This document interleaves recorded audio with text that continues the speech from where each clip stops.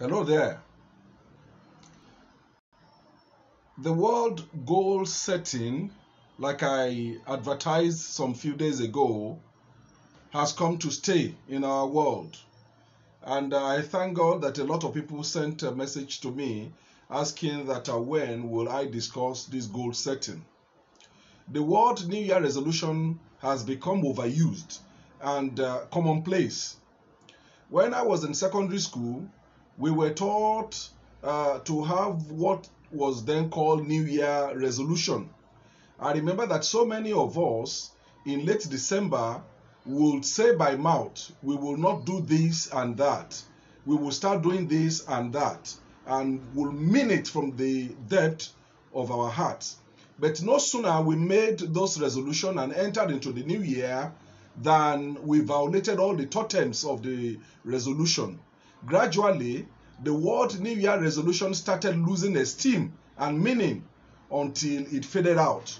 I hardly hear people talk about New Year resolution again. But in some circles, especially now that motivational speaking and coaching is becoming a kind of fancy around the world, people are being pumped to set goals.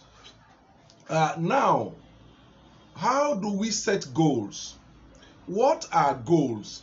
How do we do it in such a way that goal setting will not become another New Year resolution and fade out in same manner? This is the topic I am treating today on Mentoring with Bola Adewara. You are welcome. Happy New Year to you, my friend. How did it go? Today I am going to speak on goal setting for the new year, this year 2021. How can you do it in such a way that you will get result and love to do it henceforth for the rest of your life? After this, I will also discuss the 5 P's of resolution.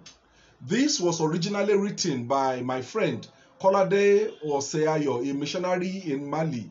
You will enjoy it. Now, goal setting. What to do? There are about 5 important things you need to do when it comes to goal setting. The first one is write goals down and review them periodically. Resolutions that are not written down are destined to be forgotten and fall quick. 2. Create goals for different areas of your life. 3. Set goals that are realistic and attainable. 4.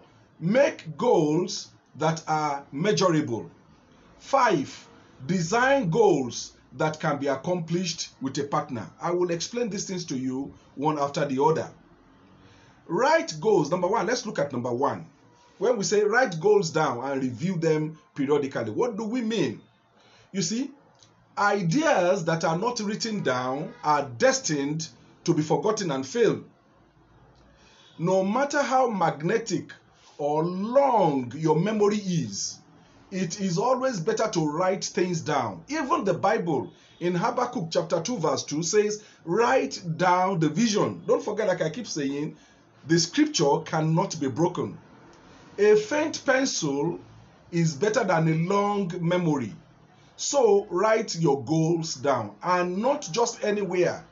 Keep your goals, the list of your goals, keep them in a place where you will see them regularly so that you can review and progress. You can review your progress and recommit on a consistent basis.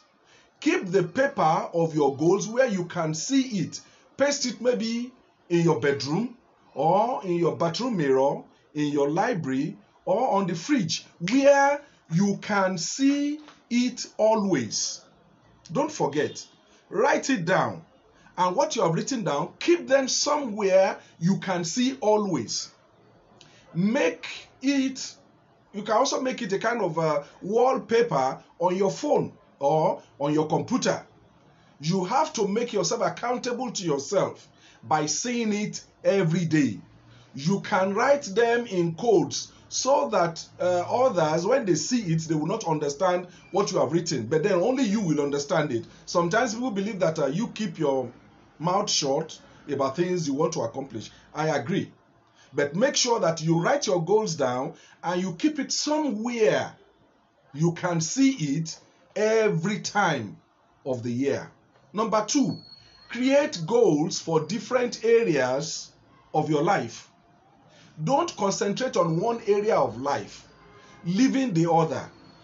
Everything is linked up in your life. Everything is linked up. One should not suffer for the other. You cannot be building your finance and leave out your relationship. Neither leaving out your family. You cannot leave out your spiritual life also. You should build your goals along this line. Let me tell you, when you say, how do I build goals? Your goals should be in areas like maybe your health and fitness, professional goals, family goals, relationship goals, spiritual goals, finance goal. You should not just put it on, maybe you say academics, or maybe you say, oh, my family goals. No, it has to be in different areas of your life. Number 3, set goals that are realistic and attainable. Goals that are realistic and attainable. Don't make your goals so humongous that they ordinarily sound unattainable and unrealistic. You should know what you can ordinarily accomplish on your own, even without the help or input of anybody. Don't build goals to please people or to be like the Joneses. Build goals around your life and your expectations. Can I teach you one way to write goals? Write your epitaph. Epitaph means the word someone will write on your grave, the tomb. Something they will say, that what we call epitaph. Let me explain. I have a friend, I have a pastor, specifically Pastor Bola Adewara in the early 2000s, who taught us something about goal writing. He said that I write your epitaph. That is the word you want your children to engrave on your tomb. And when you write it, start living it now. I have read the epitaph of a friend, which read thus: here lies the body of Dr. XYZ, a professor, teacher of men, motivational speaker, author of many books, pastor, newspaper columnist, social media influencer, and public affairs analyst, who lived that the frontiers of oppression and ignorance can be banished from planet Earth. I read this epitaph around the year 2000, and it assisted me in writing mine. These are his destination, which he broke down into so many areas, and he started living them year in, year out. Rather than say he would establish radio station in a year, he will say in 2 years he will work to get a radio station license. He will follow it by going for training and study how radio station is run. The following year, he will work on getting equipment. The following year, things like that. You have to do it things little by little so that you can achieve them. Don't make your goals so humongous that it could even be scary to you. Number 4, make goals that are measurable. Goals that you can measure. In order to keep on track, set goals that are measurable again and again over a short period of time. Don't be unclear when you are writing your goals. Setting goals you are not definite about. I will give you some example of measurable goals. If you say, I will be a better family man in 2020, how do you explain it? I will be a better family man in 2020. How do you explain it? It will be better to say, in 2020, I will be spending 2 hours with my children every day, or I will be spending the last 2 hours every day with my children. Rather, you will be spending, say maybe I want to be a better family man in 2021.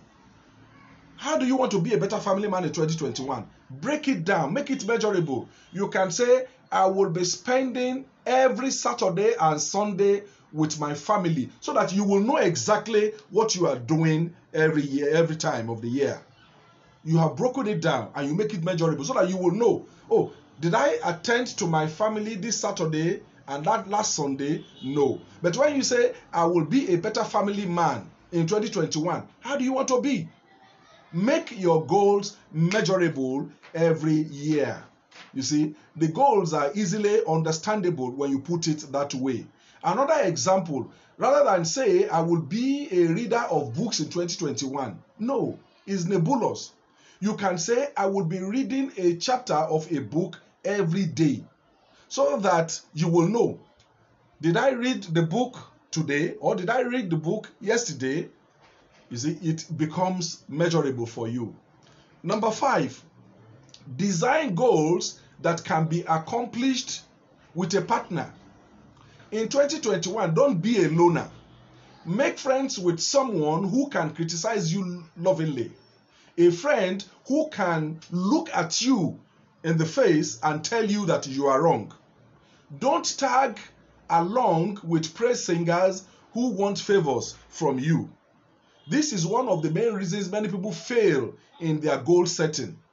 Keeping to your goal is a hard work, and one needs to tend to notice. Most times you don't even tend to know if you are not keeping to that goal. Therefore, change that setting by teaming up with someone. Let me cite an example for you. If one of your goals is to cut down on your weight by exercising, you need a great discipline to accomplish that. Exercise, to say I want to do exercise every day, it demands great discipline. Find a friend with whom you will be exercising every morning. When you are weak and tired and almost giving up, the other friend is there to ginger you up. If you are determined to become more spiritual in 2021 or attend church regularly in 2021, find a friend with whom you will be attending the Bible class or Sunday school together. So that anytime you are tired, maybe you find a reason why I don't want to go to that church again, that next person will tell you, no, don't worry, let us go. It's always good to accomplish things together when you are not alone. Don't forget, 5 things. These 5 things will assist you in achieving your goals in 2021. Now, I want to show you the 5 P's of resolution. After you have made your goals, there's what we call the 5 P's. This is written by my friend Oseayo Rotimi, a missionary in Mali. He said, in 2021, try to be passionate about whatever you want to do. Be the first person to admire your objective. Fall in love with your goals. Be highly affectionate with your vision. Get attached to your dreams and hold on to your faith. Don't forget, in 2021, when you say, I want to achieve this thing, I want to get this thing done, a lot of people might not encourage you. You will find reasons for dropping by the wayside. Be your own cheerleader. Be your own admirer. Admire your goals. Be convinced in yourself that I want to achieve this goal. Once you are convinced, don't let anything make you dispassionate about them. Be passionate about your goal. The second P is patience. Be patient. In 2021, you must ultimately develop the attitude to face your troubles, adversaries, problems, difficulties, failures, changes and challenges with soothing patience. Oseayo is the view that it is only patience that paves way for greatness. It is only patience that paves way for greatness and glory. For whatever we want to achieve, let us be patient with ourselves. There are times when things will go awry. There are times when you will just wonder, oh, I'm not enjoying myself with this goal any longer. No. Be very patient with yourself. Take things step by step. Problems will come. Challenges will come. But take things step by step in 2021. The third P is positive. Be positive. Not until you start to see the positive side of things, life will always look lifeless and lacking. In 2021, you must have the best physical, mental, intellectual, and spiritual feelings of yourself. Negative people are always at the back. They remain victims and not victors. Don't forget, it is only positivity that will open your eyes to hidden opportunities and chances. Be positive in everything you lay your hands upon. Be sure that this thing I want to do will work out well. Don't let anybody talk you out, and be careful the people you discuss with, because a lot of people will come out and start telling you, do you think, are you sure? You know, a lot of people don't really engage in encouraging people. I remember when in about 4 or 5 years ago, when I determined to learn how to blow the saxophone, I met a lot of people who discouraged me. I'm going to share this story someday. They told me that, oh, Bola, at what age you want to learn how to blow saxophone? Saxophone is being blown by children. Someone told me that when you start blowing saxophone, you will have goiter. Someone said it makes the scrotum of man to swell up.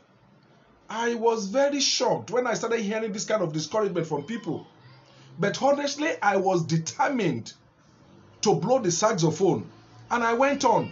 My brother, do I have any gutter? Is my neck swollen up today? I don't have anything under me here. I am doing well. I can blow the saxophone very well. If I had listened to those people who were telling me all these sort of negative things, I wouldn't know how to blow the saxophone today. Please be very careful about people you discuss your goals with. They will discourage you.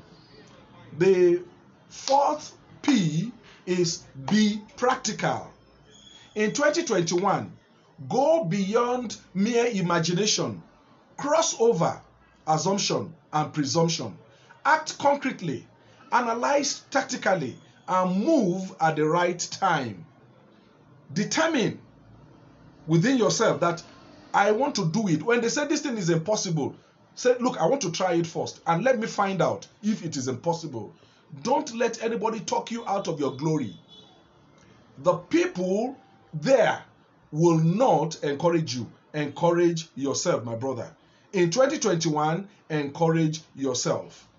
The last P of the 5 P's is be productive. Productive. Be creative. Think deeply. Exploit horizons. Read good books. Take risk. Be a great listener and audacious learner. Be a great listener and audacious learner. My friend, make friends with the right people. And don't hesitate to compare notes with people. Be positive. In everything you want to do, be productive. In anything you want to do, be practical. Be proactive. Don't be afraid to start things. Don't be afraid to take risk. Don't be afraid to listen to other opinion. I believe you have gained something today, and I thank God that you are there. On Friday tomorrow, I still have some things to tell you about goal setting. 20 things about goals. I will tell you tomorrow. I welcome you to Mentoring with Bola Adewara. Thank you so much. The Lord be with you. Bye.